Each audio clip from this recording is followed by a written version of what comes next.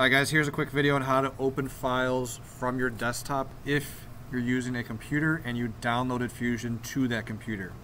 So you should have already followed the steps to download your files to the desktop, so I can see those on my end right here. I put them in a folder so they're all in one place. If I open that folder, everything is here, shapes 1 through 4. In Fusion, to simply open these, go to your file function, open.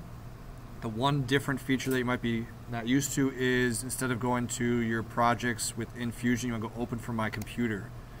When you choose that, you want to navigate to your desktop. If you're on a Mac device, this might look a little different, but the steps are relatively the same. I can find my placing dimensions in Fusion practice parts, open that up, and I can start with shape number 1. Open. There is that first shape. Alright, so I can view it. I don't need to do anything with it.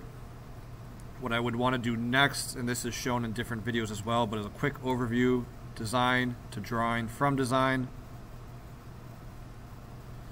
You do need to save it first. For my purposes, I've already made a folder for dimension practice. I can name this, I can leave it shape 1, practice 1.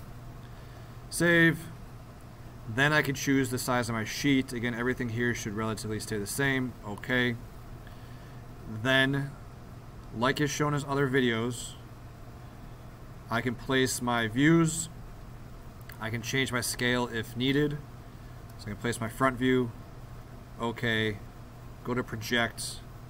Choose the front. Place the top. Right. ISO. I can either right click OK or click that little green check mark that's there. Edit this view, shade it. Now I can start placing dimensions.